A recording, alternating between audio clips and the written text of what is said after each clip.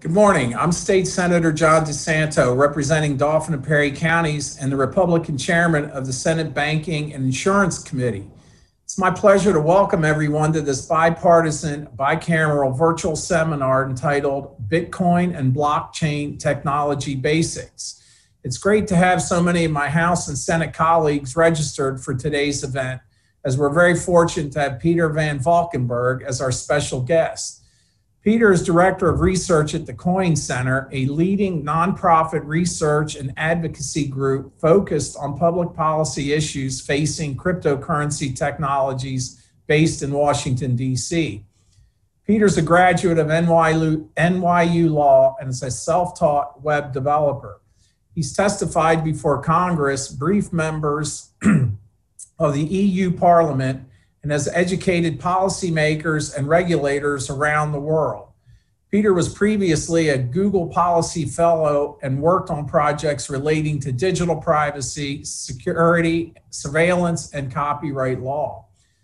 The reason I asked Peter to join us today is to provide us all with the foundational knowledge we need to understand this rapidly emerging and innovative technology. In recent years, there's been a swift acceleration in the adoption of Bitcoin and other cryptocurrencies.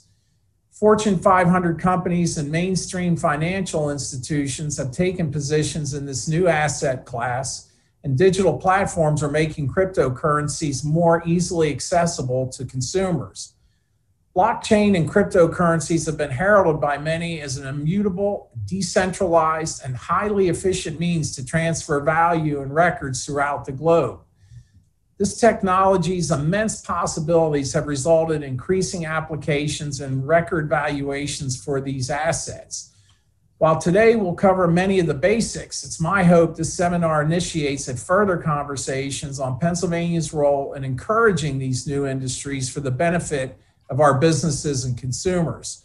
States like Wyoming and many others have already taken steps to enact new laws and regulatory frameworks seeking to become national leaders in technological advancement. It's my intent to make Pennsylvania more competitive and a leader in this emerging blockchain technology. I'd now like to ask my Banking and Insurance Committee Democratic Chairman, Senator Sharif, to offer a few opening comments. Senator? Thank you, Senator DiSanto. Again, it's great to be with you today. And I want to thank everyone from the Coin Center who's joined us and all of our colleagues that have joined us as well. The topic of cryptocurrency and how we proceed with it is really important. It has become one of the fastest growing commodities. If it's a commodity, that becomes a question. Is it a currency? Is it a commodity? How regulatorily should we treat cryptocurrency? How do we create and foster markets? Should it be traded on a commodities exchange? Should it be traded on currency exchanges? Should it be traded on a securities exchange? These are some of the issues that as a country and as a Commonwealth we'll have to deal with. We also need to think about ways to foster and look at what are the job growth opportunities that can be created? How does this help grow our economy? These are some of the important issues that we'll hear testimony about today. There are so many people, particularly our young millennials and the exennials who are in school, who are coming up, who are looking at this as one of the frontier industries, an industry that is poised for growth and is in fact growing right now. An industry that could facilitate additional commerce, both here and abroad, an industry that could help us grow our economy. This is and I am so pleased to have an opportunity to participate in a bipartisan way with you, Senator DiSanto, and other members of the Senate. Ultimately, all of us want to grow the Commonwealth's economy. As we grow our economy, we can make good choices about how we make additional investments in resources, or how do we cut back taxes, as opposed to whether we have to cut services or increase taxes. Ultimately, the decisions are always much better in a growth economy. And this is the kind of discussion that we can have that is focused on growing our economy. And so I'm glad that we're doing it today, and I'm glad we can get some information about how we, as a Commonwealth, can help foster and grow this emerging industry. Well, thank you, Senator Sharif. And Peter, I'm going to turn it over to you, but I hope Senator Sharif did not scare you using the word testimony. This is just a presentation. We're not scored here, so go ahead. Thank you. Thank you so much, Senator DiSanto, Senator Sharif. I have some experience with testimony, so it's not too intimidating, but yes, happy to make this an informal educational session. Just give me one moment to start sharing my screen so I can have some slides. This stuff's always so much easier when there's some visual representations of the way these systems are designed.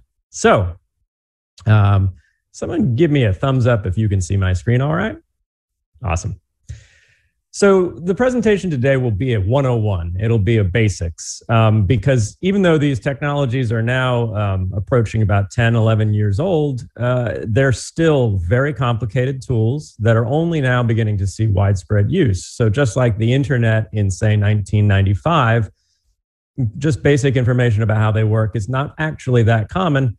And yet it's very important, as both of you senators mentioned, with respect to forming good policy so that we can grow the economy, but also protect consumers and users of the technology. So briefly, I want to start just by telling you who I am, so you know who you're listening to. Coin Center is an independent nonprofit research and advocacy organization. And as was said, we're based in Washington, D.C., and we exist for one purpose, and that's to make sure that policymakers in federal government, in state governments, and sometimes abroad have the information they need about how the technology works so they can set good policy from a place of knowledge rather than making mistaken or poor policy from a place of ignorance. And we focus on education about cryptocurrency and open blockchain technologies. And so these are things like Bitcoin and Ethereum. You may have heard of various different cryptocurrencies. We'll get into a little bit about what makes these what we call open blockchain networks. They're shared resources rather than permissioned or private blockchain technologies. And we'll talk about that later on in this presentation. We've had multiple opportunities to testify before Congress and brief EU Parliament and other members of policymaking circles. We have a full-time professional staff with 3 lawyers on the team, and we've been doing this since 2014.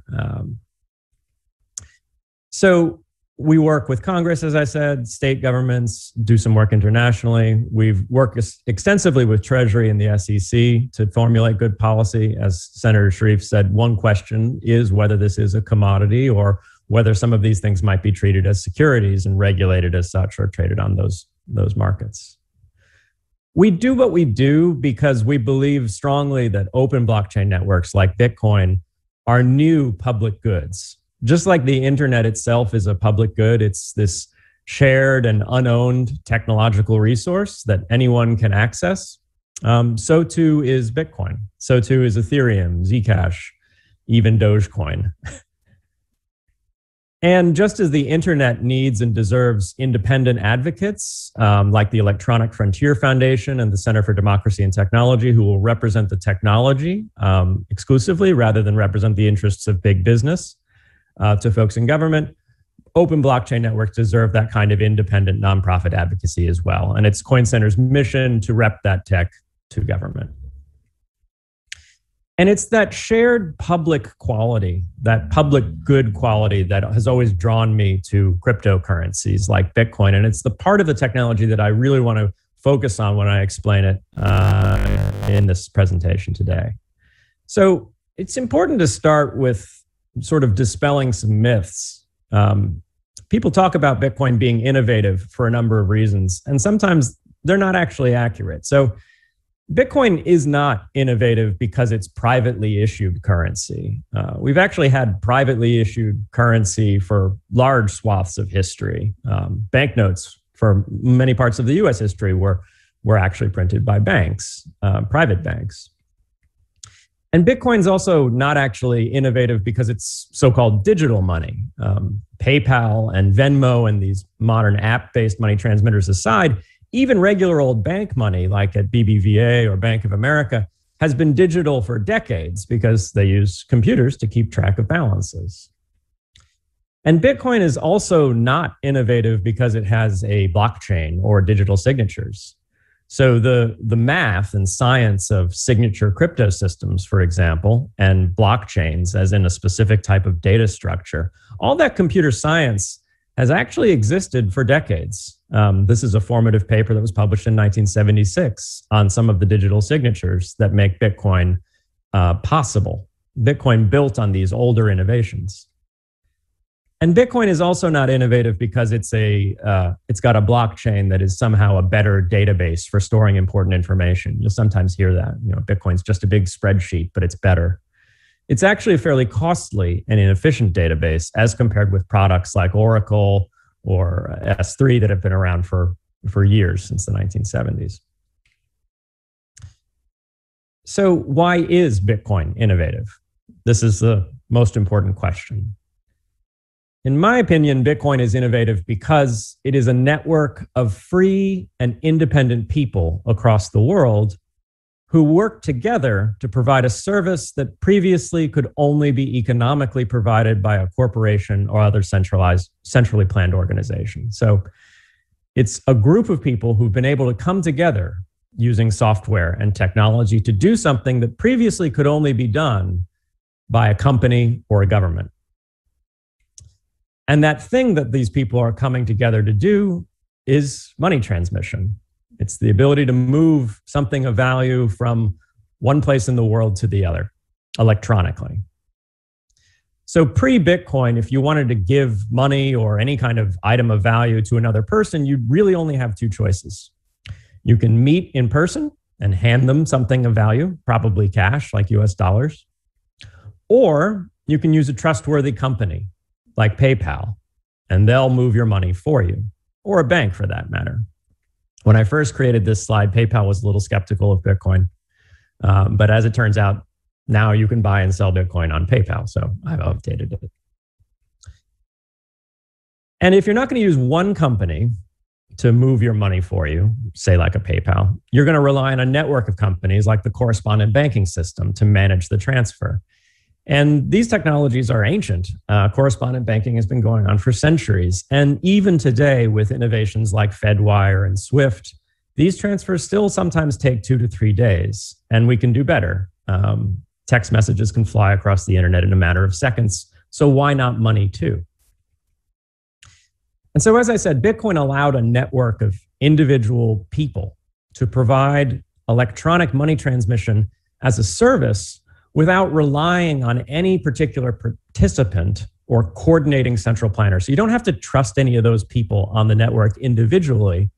You just have to trust that when they work together as a system, you can rely on it for sending money from one person to another, from one place to another around the world. As we say in the cryptocurrency community, it's sort of the ethos of Bitcoin that we should be able to have money on the internet that doesn't necessarily rely on any particular government, doesn't rely on any particular company, and doesn't rely on any trusted third party. The goal is to have shared computing infrastructure in between us, just software that anyone can download onto their computer for free, peer-to-peer networks for exchanging that information between people running that software, and a little bit of game theory to make it all work. And we'll get into why people choose to participate in these networks. What are the incentives? What are the controls that prevent people from behaving badly when they're helping people move money across the Bitcoin network? And it's really about you and me. Ideally, this should be a money by the people for the people.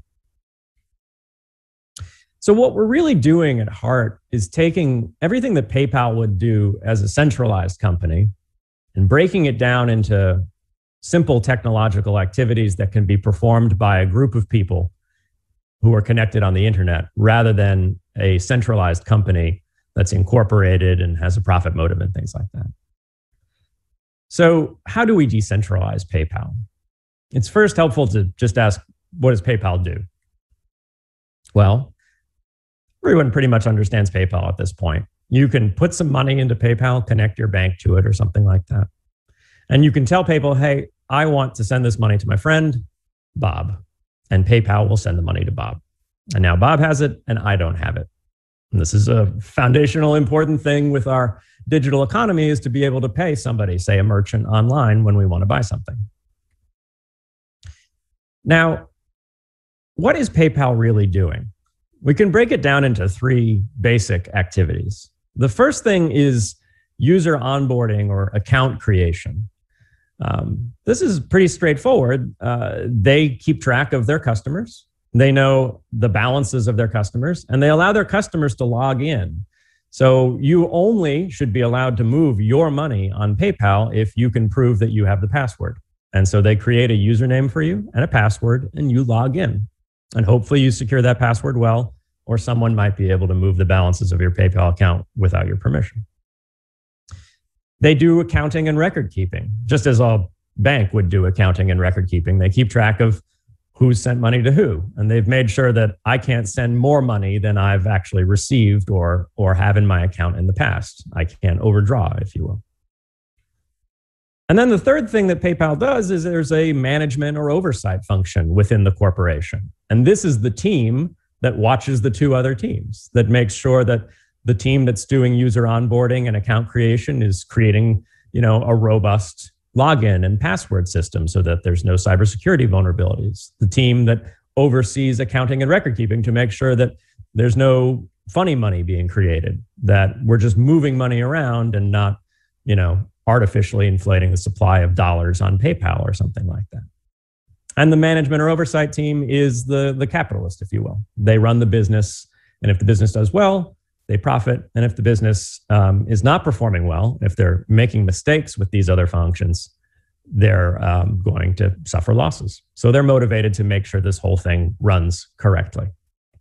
Now, how can we take all that stuff that PayPal does and spread it out amongst a bunch of independent individuals who are running computers on the internet, who are running software? Because that's basically, again, what Bitcoin does. It allows these individuals to do something that previously could have only been done by a corporation. And it allows them to do that such that it works without you having to trust any one of them. Because you have to trust PayPal to move your money around. And we don't want a system where you have to trust some rando like my uncle who lives in his basement in Florida to move money around. So if he's a member of the Bitcoin network, we need to make sure that he can participate to make the service work, but you don't have to trust Chris Crozier down in Florida necessarily, unless you want to. So we've got these folks on the network, and they're just running software on computers. And anyone can download this software just like anyone can download an app for their smartphone. And the computers are networked together just like any computers on the internet might be networked together. It's all over the internet, just like the Zoom meeting right now. So how do they work together to perform that first function where we're creating usernames for people and we're checking passwords so that if I'm sending money through the Bitcoin network, it's always me, not someone pretending to be me? Well, we take that user onboarding function and we turn it into something that's basically pure math. It's called public key cryptography. We don't need to get into the details of how that math works, but basically you get a matching pair of keys, a public key and a private key. And the public key is your username, just like you might have a username for PayPal. And the private key is your password. And what you can do using your computer when you connect to the network is create a mathematical message using your private key. The message is going to be a digital signature. And because this is just math, it's math that's been around since the 1970s, as I said earlier, anyone else with a computer, even a pretty modestly powered computer, can check that that digital signature is valid and could only have been created by the person who has the private key. And so this is how me, as one particular user sending money across the Bitcoin network, can make a statement using my computer that everyone else on the network knows is true. Peter is the one who's asking money to be sent across the network, not someone impersonating him. That's assuming I've secured that password, that private key. But that's the same as we assume that people secure their PayPal passwords well, because if they don't, we run into problems. So everyone on the network can check that username and login, the same credentials that their team at PayPal would be doing in order to provide me money transmission services. What about this accounting record keeping feature where we keep track of who sent money to who to make sure that people aren't sending more money than they have, and to make sure that people who receive money have actually received it, and everyone knows that that's their balance now, as opposed to their previous balance, which might have been zero before. This accounting and record-keeping function is, again, something we need everyone on the network to partake in so that we don't have to trust one person on the network to do it for us. Because the whole point is to obviate the need for a trusted third party, is to work together as a shared community to move money. This is where so-called blockchain technology comes in. And the only thing you need to know about blockchain technology is that it's just a way of displaying data that is easily auditable. So it's easy for everyone who has a copy of the list of transactions, the accounting, the records for who sent money to who, to be able to validate the data and say, yes, this transaction happened at this point in the past, and then this transaction happened after it. And I can run functions against this data using my computer, and I can trust that this data is valid. But we all work together to share this data. We'll get into a little bit more detail later about that, so it doesn't sound like magic, hopefully. And then the final question is, if everyone's keeping track of the records, and if everyone is opening accounts for users and checking the public key cryptography, who provides the management or oversight function? Who's the capitalist, the Elon Musk or Peter Thiel to PayPal? Who's the person who's incentivized to make the system work well and to make sure that everyone's doing their job? Well, with Bitcoin, there is no capitalist. There actually is no person on the network with the authority to oversee everything, to make sure that everything's running well. And that's because when everyone's performing these functions, and when these functions are reduced to verifiable math, to numbers that add up on everyone's computers and everyone can check each other, you don't really have employees in the traditional sense. You don't have an employee of the month. You just have everyone working together to make the system work.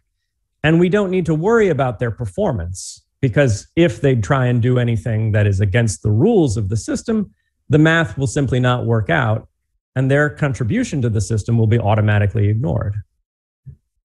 And then why do people do this? Why do people perform these mathematical calculations to allow this system to work?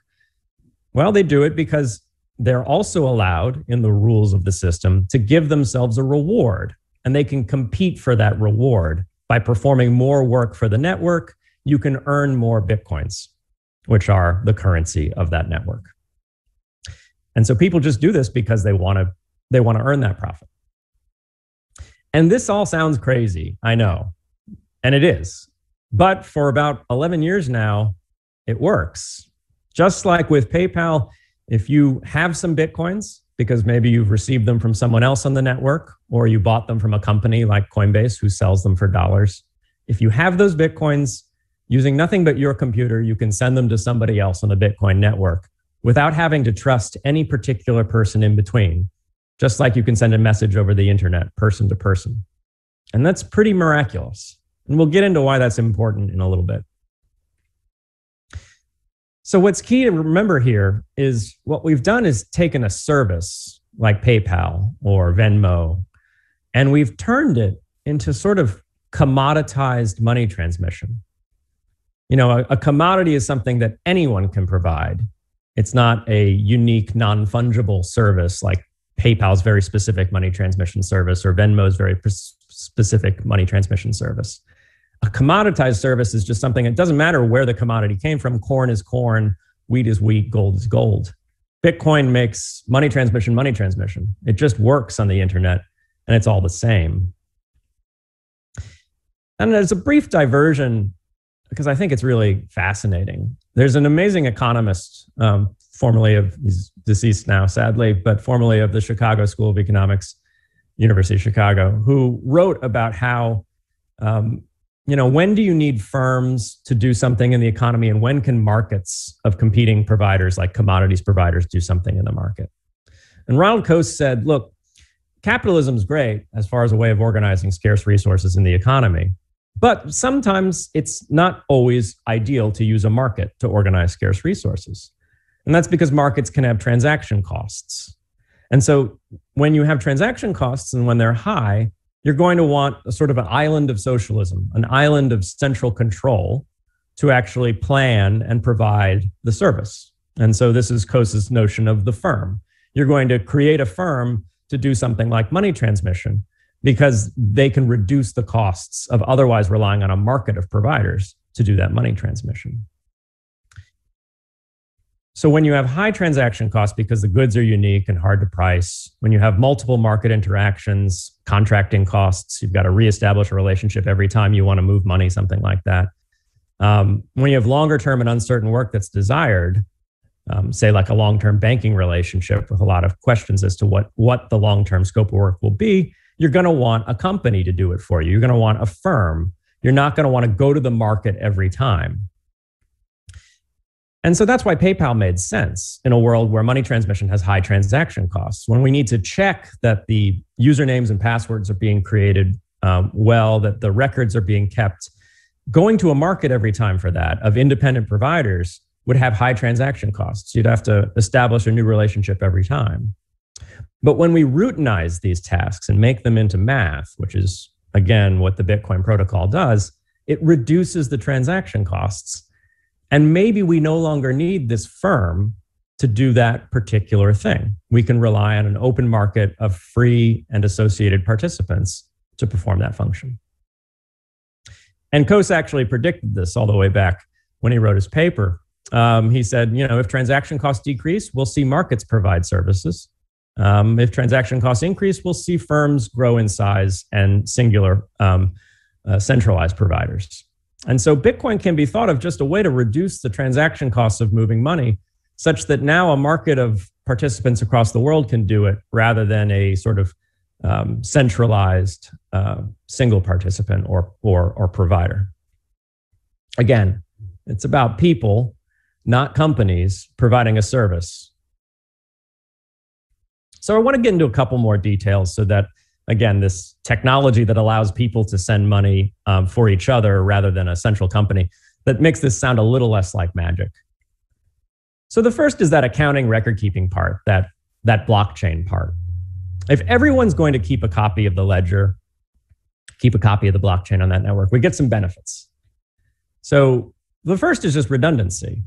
If one person on the network is going to be evil and going to try and manipulate that record so that it shows that they have a lot more money than they actually have, well, it'll be immediately apparent because their record won't match up with everyone else's. And the blockchain is, again, this data structure that allows that kind of check. Does your record match my record to be done really easily and quickly? And another benefit of distributing the ledger is sort of disaster recovery. And this was the original idea behind the internet, having all these computers networked together. We don't have to worry if we lose some computers, we can still communicate with each other because it's a peer-to-peer network instead of a sort of hub and spoke network where if the hub goes out, all the spokes are screwed, not to put too fine a point on it. So Bitcoin's great in this sense in that there's thousands of copies of the Bitcoin blockchain around the world, tens of thousands at least, redundantly stored on computers in hundreds of different countries around the world at this point as well. The other thing I want to say about blockchains is in my stylized representation of a blockchain here, I've got sort of dates and times. Alice sent this Bitcoin to Bob at this time. Jane sent this Bitcoin to Francis at this time, et cetera, et cetera. And a typical, accounting spreadsheet would have a sort of date and time field, right? The Bitcoin blockchain doesn't have to trust somebody to provide the time. I know this sounds a little funny, but the truth is there's no authoritative timekeeper in the world. I mean, there's several that you could choose to trust if you wanted to, like the US Geological Survey or some other major entity that keeps an atomic clock or something like that. But again, with Bitcoin, we don't want to trust anybody in particular. We want to trust the network as a whole. So we wouldn't want that weak point where we have to trust one time provider. And so this is an interesting thing about blockchains is they don't really have an absolute time per transaction, but we do know because of the way the math works that some transactions happen before other transactions. And that's because transactions are bundled into these things called blocks. And this is why it's called a blockchain. And blocks come in order. And when I made this presentation, we were at block 516,000. We're way higher than that now. So these blocks are all in order. You know, you get 516,455, and then you get block 500,016,456. And we know that the transactions in the more recent blocks, the one there on the right of my stylized image, came after the blocks before, because there's this piece of data in the more recent blocks. It's that thing that says hash of 516,456 in that last block.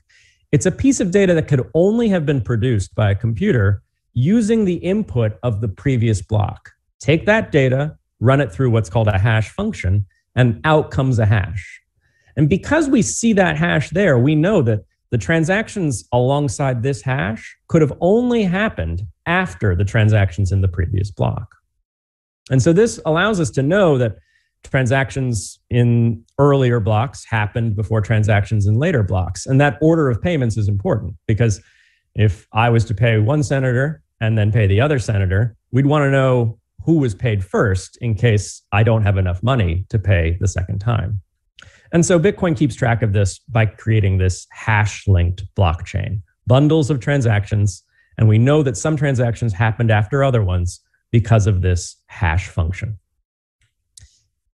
And so every block references the previous blocks. This is why they're all chained together. Computing that hash function, taking all that data and creating a hash, can be made very difficult. And so this is a way that we can actually have members of the network compete to be the next person in this group of people to create the next block. We wouldn't want one person on the network always having the power to create the next block, because then we'd be trusting them. And the whole point is to not have to trust people. The whole point is to work together. And so this is what we do. Everyone on the network who's running a computer that's running the full Bitcoin software chooses to run this hash function. And they're competing with each other. They're trying to be the first person to calculate the next hash function. And one inevitably will be the first. It's kind of like a guess and check. Like you could try to plug this number in. You could try to plug this number in. Eventually, someone's going to pick the right number, kind of like a lottery, and they'll be able to create the hash. And everyone else will be able to check that that hash is valid. Again, this is just a mathematical function. It's like checking your kids' homework when they're in algebra class. Yep, those numbers add up. And that's when the network then agrees, yep, that's the next block in the blockchain. Without having to trust any particular person, we just know that this person did the math and did the math correctly. And so there was a question earlier about energy usage. And yes, Bitcoin does use energy. It uses energy to calculate these hashes. And different people on the network will try and dedicate more computing resources to calculating this hash because they want to be the person to write the next block. And they're in competition with everyone else to do it faster than everyone else. And so there is this race to use more energy, to create more hash power, to create the next block, to win this sort of contest between all of the miners. And you can look at that as, a dangerous use of energy. But I think that's actually wrong. We want people to invest in resources to make this network work. And so that electricity is not going to nothing. It's going to robustly securing the blockchain against, say, somebody on the network who would try to forge blocks and create invalid transactions. We want to make it costly to participate, and we want a fair mechanism of competition between people to participate. And making it costly in the form of electricity that you need to pay for imposes those costs and therefore adds to the security of the Bitcoin blockchain. The next thing I want to talk about is this user onboarding and authentication function. So again, we've got our stylized Bitcoin block here. Now, in my sort of easy to learn version, we've got human readable names in it. These are some people that I know in the crypto space that you might recognize some of their names, like Vitalik, who started Ethereum. This is just my idea of a joke. Sorry, it's not funny. The real Bitcoin blockchain, of course, does not have human readable names in it. Instead, when you decide you want to keep Bitcoin on your smartphone, for example, your smartphone will run the Bitcoin software and it will create addresses. And these addresses are just long strings of letters and numbers that are unique to you. And your phone will also create that private key for you, which is that password. And that data is being created and kept on your phone. It's not something you're trusting a company to provide you. It's really just happening on your phone. And the person who you want to pay will also have these addresses created, and they'll have these private keys, which are their passwords for them to send money in the future. And so when someone sends money to someone else on the Bitcoin blockchain, we don't see the names. We see the Bitcoin addresses, these random looking but unique strings of letters and numbers sending Bitcoins to other random looking but unique strings of letters and numbers. And we also see the digital signature that could have only been created using the smartphone that has the private key on it, the password, if you will. And that signature is something that everybody on the network will receive. When I want to send money to someone else, that message, my address is sending to this person's address, and this is the signature from my address, will be looked at by everyone else on the network, and the math of that signature can be checked. And again, this is why we don't have to trust any particular person on the network, because the math adds up. We know that this is a bona fide transfer from me to someone else and not fraud. Now, you might be saying, I'm really concerned about storing Bitcoin on my smartphone because I lose my smartphone. And does that mean if I lose my smartphone, I lose that private key and I lose my Bitcoins? Yes, it does. So if you are going to keep your money on your smartphone, you're using what we sometimes call a software wallet. And basically, I keep the key on my phone. I use some software that was written by an innovative company. We were talking about jobs policy earlier. A lot of these companies specialize in writing software, and they employ people to do that so that people can use that software to use the Bitcoin network. So maybe I'm keeping the key on my phone, and I use the key to move money around on the public Bitcoin network. That's a software wallet. And yes, it has consumer protection concerns in the sense that you want to make sure people are educated. And if they're really going to choose to hold their Bitcoin directly on their own smartphone, they understand that they're taking that risk. Just as it would be a risk to walk around with $1,000 in your wallet in your pocket, it's a risk to walk around with $1,000 on your smartphone when you hold the keys directly. If you lose your wallet, you're not getting your dollars back. And if you lose your smartphone, it's the same. It's like digital cash. You won't be getting your Bitcoin back. But this is not the only way to hold Bitcoin. You can work with a company. I have a neutral company here because I don't want to necessarily promote any particular one, but you've probably heard of several of them. These are companies like Coinbase or Kraken or Gemini. There's lots of them. And these companies will, if you want, hold your Bitcoin keys for you. And so then they're like a Bitcoin bank. And you might say, well, that sounds like it goes against the basic idea of Bitcoin, where we're going to have individuals provide the service rather than a central service provider, where we're going to have no trust in any particular party. Here we do have trust. We have a company that's holding people's Bitcoin for them. And this is, a trade-off. What's great about Bitcoin is it allows either. It allows people who don't want to trust a company to hold directly and maybe have more privacy because of that, or more freedom, especially if they live in an oppressive regime overseas, perhaps. But if they don't want to hold their own Bitcoin, they can hire a company and the company will secure those private keys for them. And that's what we sometimes call a hosted wallet. There's also a fun hybrid that Bitcoin makes possible. Because this Bitcoin network is programmatic money in a way, we can divide control between multiple parties. And so sometimes we refer to multi-sig wallets. So in a multi-sig wallet, a company might hold one key and provide me with software that allows me to generate and hold two other keys. And then the Bitcoin network has this transaction type called a multi-sig transaction. And that multi-sig transaction can be specified as a voting rule, just like you might have in the Pennsylvania Senate. If this money is going to pass, it's going to need 2 out of 3 of these keys to write a digital signature. And so this creates a really interesting new business model, a very innovative business model, where the wallet provider, in this case, the multi-sig provider, only has 1 out of 3 keys. They can't move my money without my consent and control. I can move my money independently because I have 2 keys out of 3. Maybe I keep 1 on my smartphone and I keep 1 in my sock drawer in case I ever lose my smartphone. Now, if I lose my smartphone, I don't lose my Bitcoin because I can go to my sock drawer, get my key, and call up the multi-sig wallet provider and say, hey, we need to sign together to move the money to a new safe account because I lost the smartphone. But interestingly, if the multi-sig wallet company goes out of business or was corrupted in some way or hacked, they can never steal my money on their own because I control the other two keys. This is a really innovative business, and it's one of the more exciting things about Bitcoin, honestly.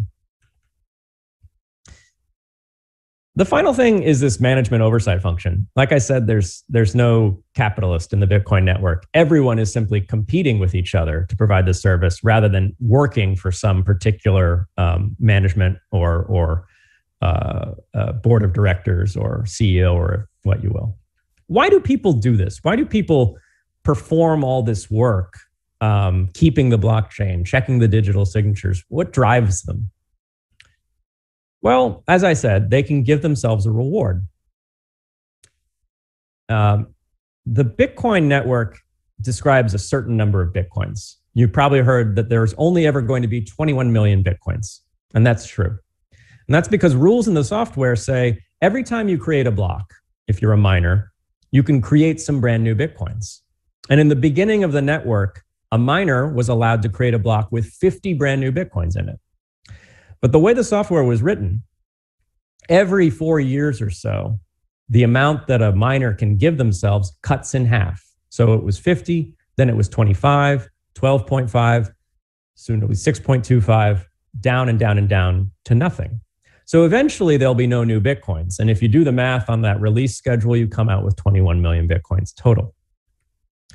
And the interesting thing about this is that if a miner tries to give themselves more Bitcoins than the rules of the software allow, when they broadcast that block to the rest of the network will check that and say, you weren't allowed to give yourselves those extra Bitcoins. And so the block would be invalid. They would have done all that work for nothing.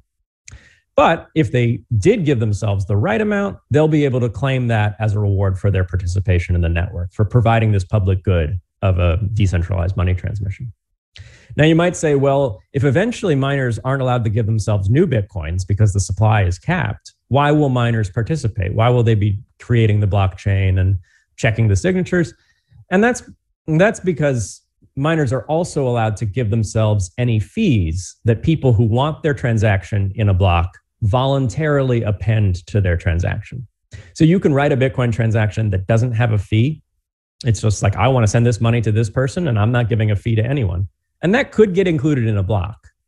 But the space in a block is scarce, and miners will choose which transactions they want to put in their block.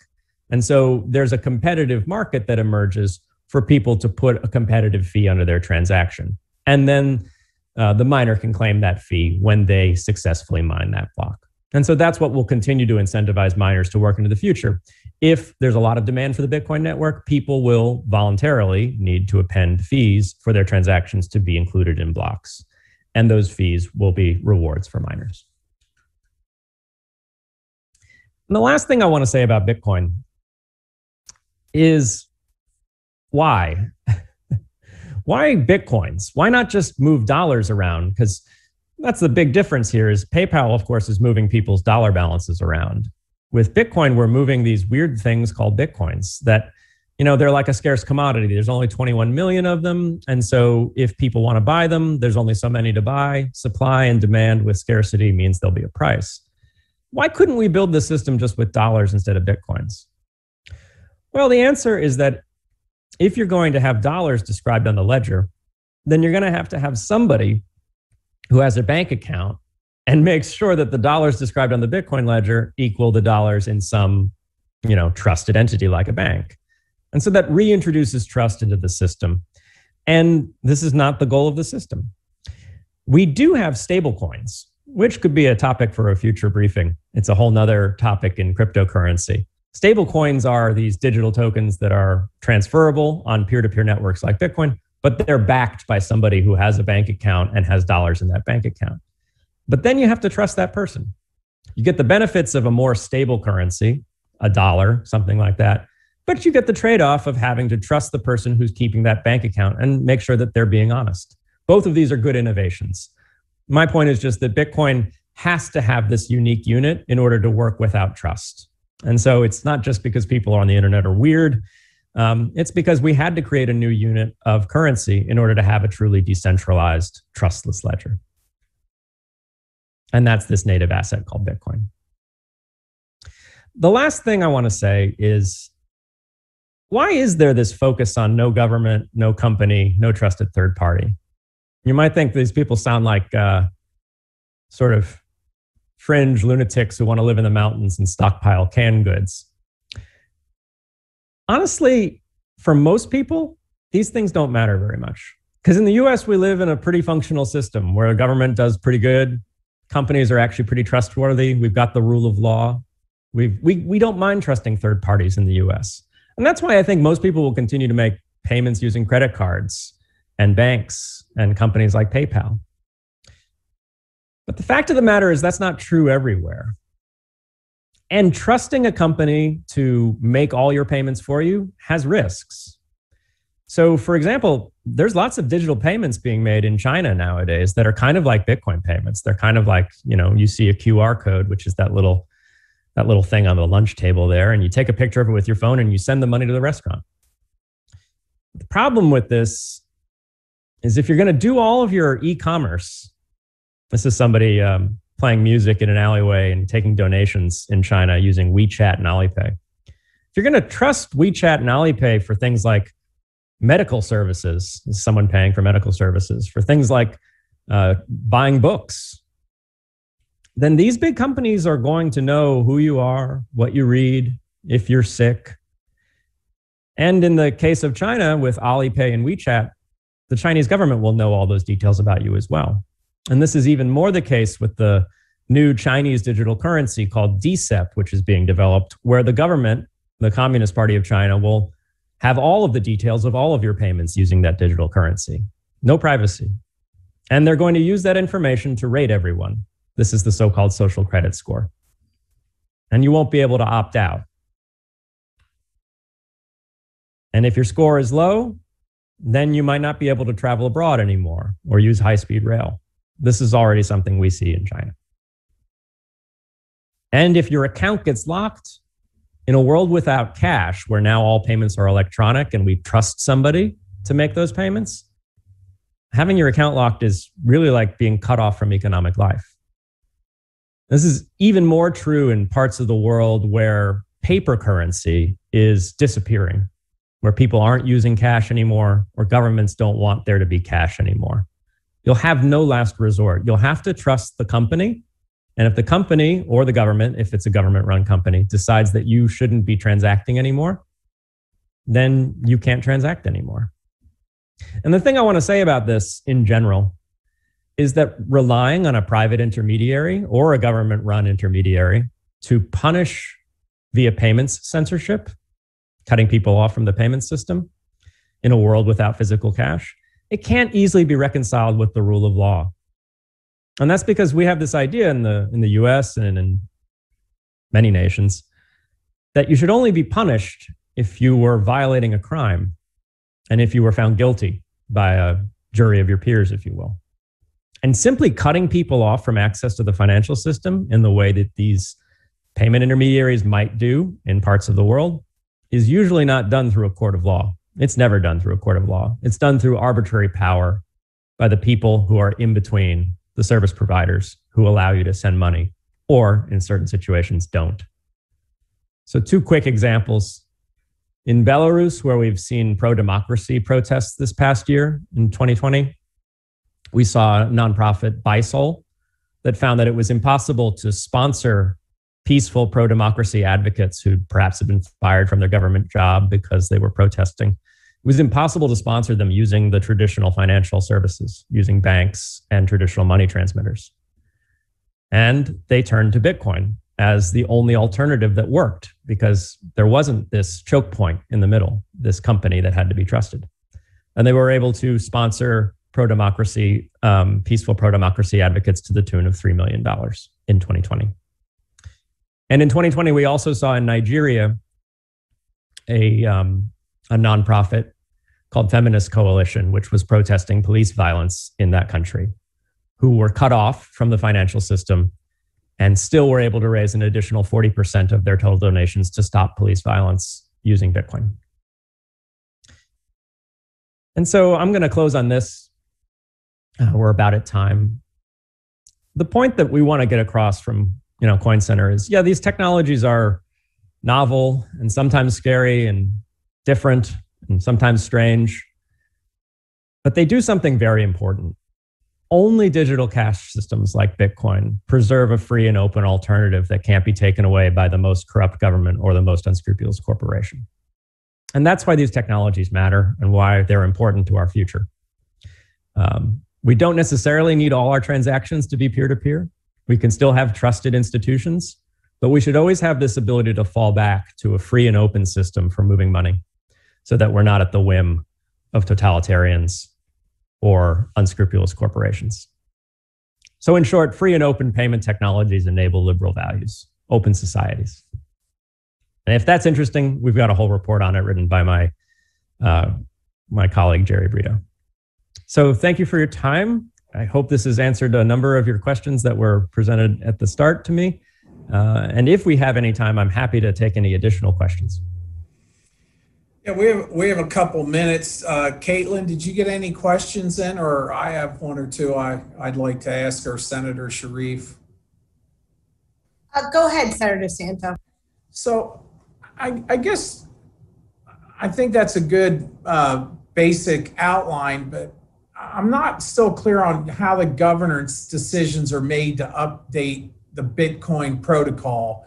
Who must agree, or what level of consensus is required to institute any changes to that, and how could that potentially, relate into regulatory issues, which may be a whole nother presentation. I know this is a big topic and we just kind of got to the basics. That's a fantastic question. And you're right, it could easily be the subject of a whole nother presentation.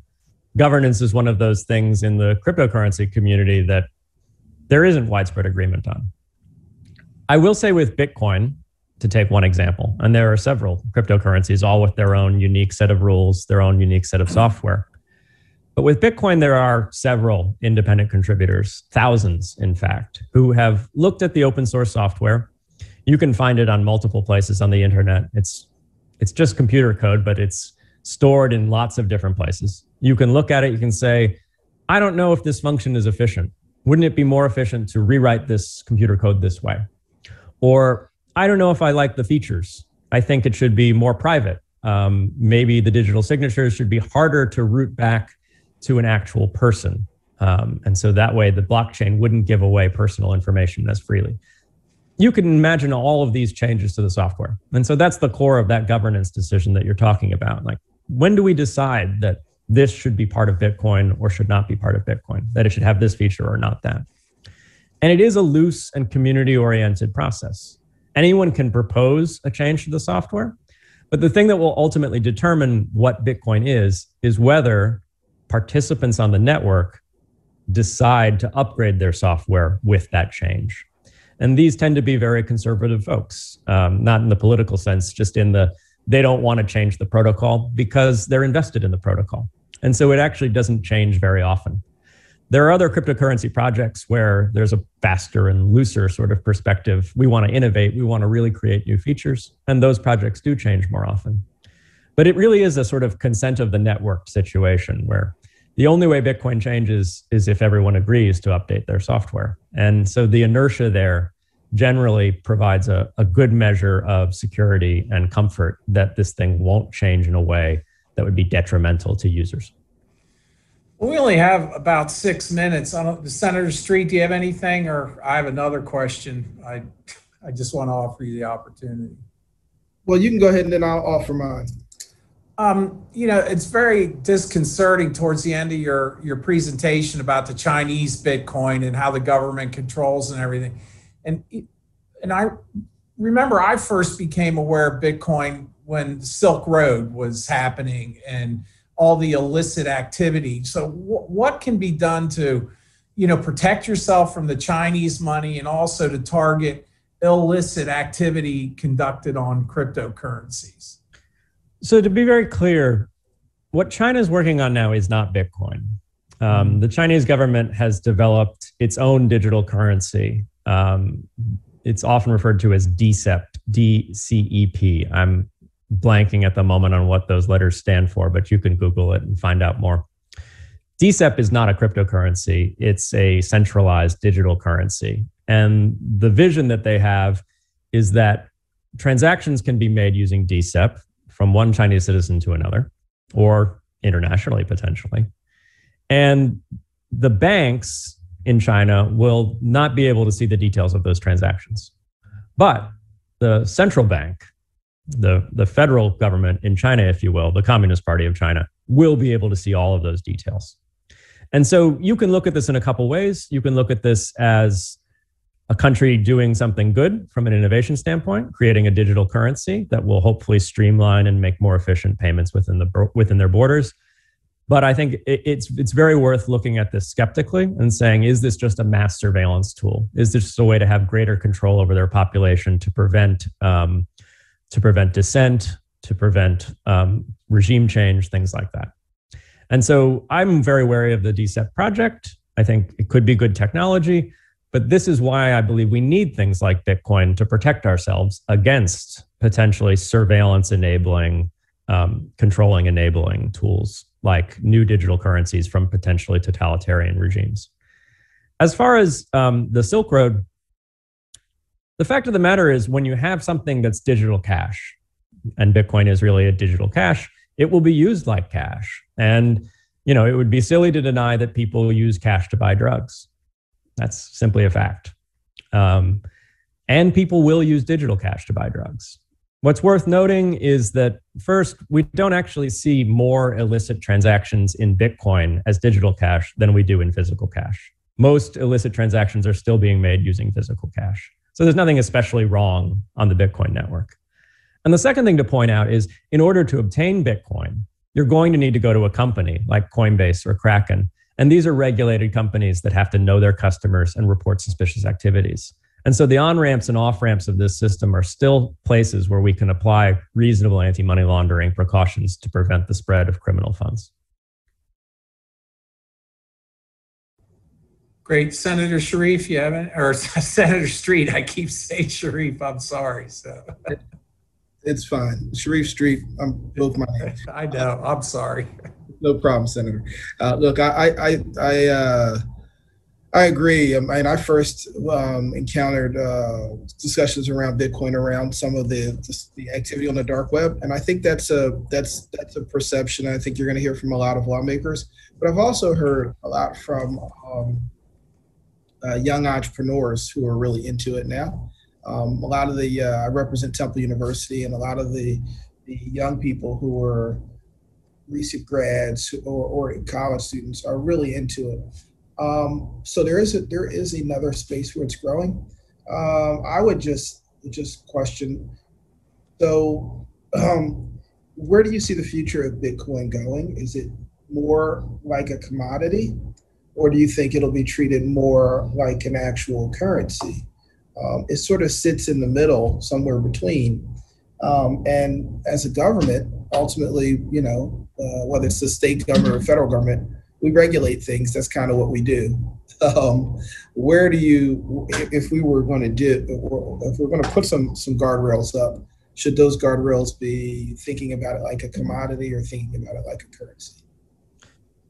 It's an excellent question, Senator Street. So Bitcoin behaves like a commodity. And so just if we're going to go through a classificatory exercise, the fact that there's only 21 million means it's this scarce thing. And very much like gold in that sense. There's only so much of it. God isn't making any more of it, as you might say.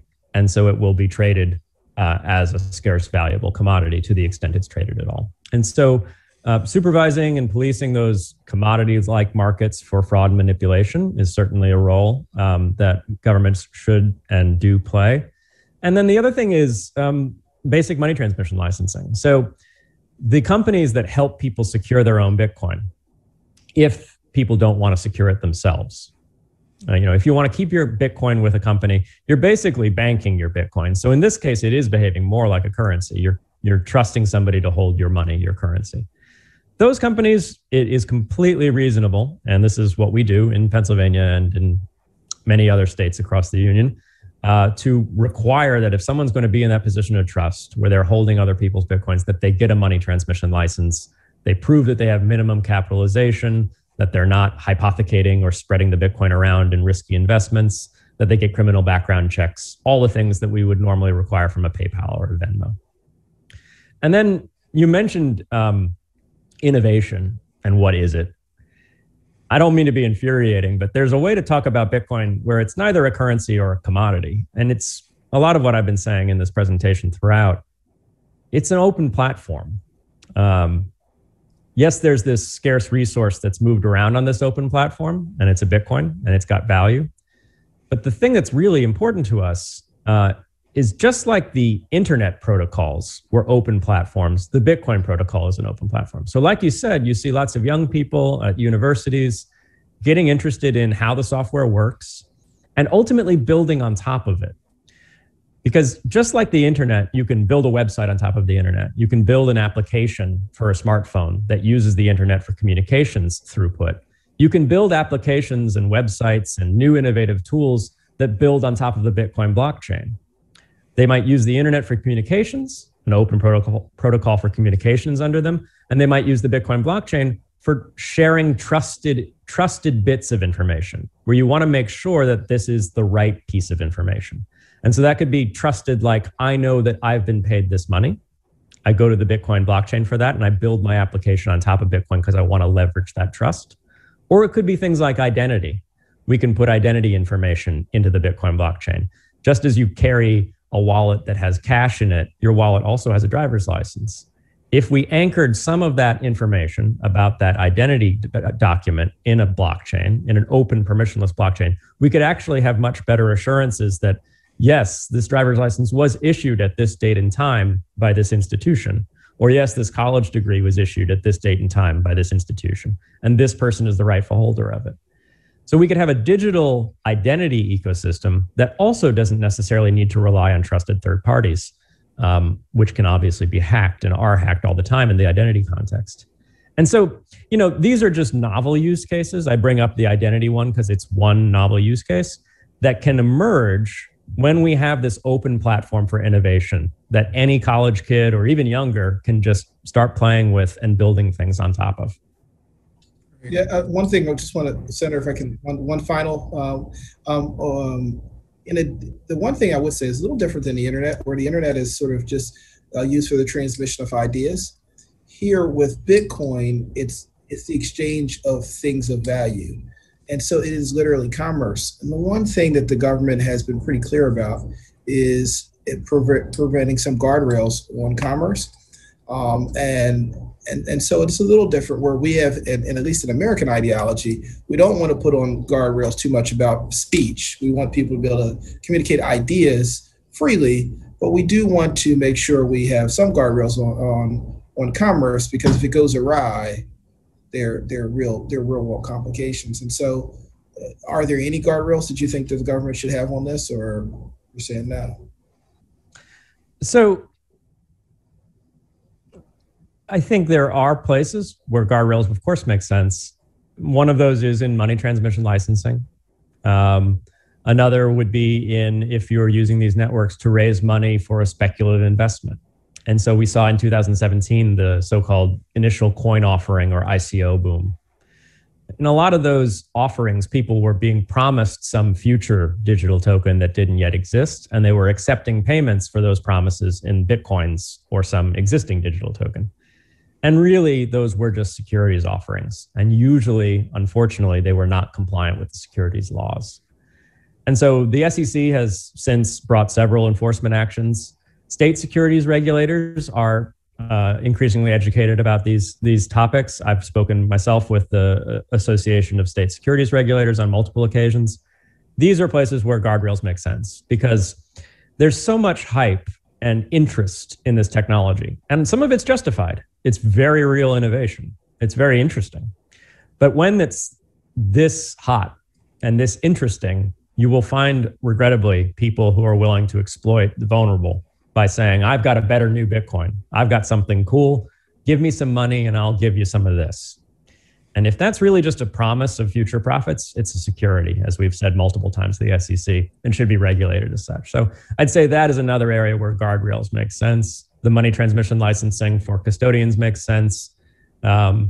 And anti-money laundering controls make sense, as I mentioned at in the previous response. You know, it makes sense that we would have on-ramps and off-ramps where people know their customers, where some level of suspicious activity reporting is going on, so that we can interdict and stop criminal flows of funds.